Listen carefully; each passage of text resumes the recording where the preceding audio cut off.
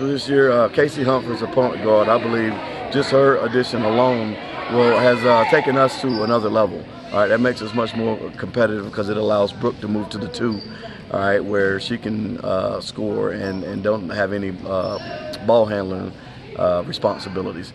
And so defensively, she's the head, and she brings a lot of competitiveness, and hopefully, that's going to rub off on a lot of the other kids.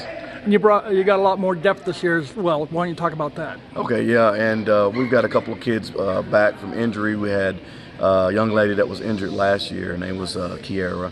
She's back in the guards. We have another young lady that is here, Haley Gidley. So that gives us some depth at the guard position. Plus, we got brought a freshman up. Her name is Alana Wynn, and she gives us some more depth in the backcourt. So, with that depth and everything, we're able to change, a number of things we can do defensively and offensively as well.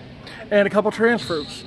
Absolutely. Casey, the one who I spoke about earlier, the point guard, and then we have a post player. Her name is Sharon, and she came to us from Columbus South, and she'll give us, of course, height and depth, all right, as well in the post play. Being able to, she's a big kid, and being able to finish so we can get some points in the paint.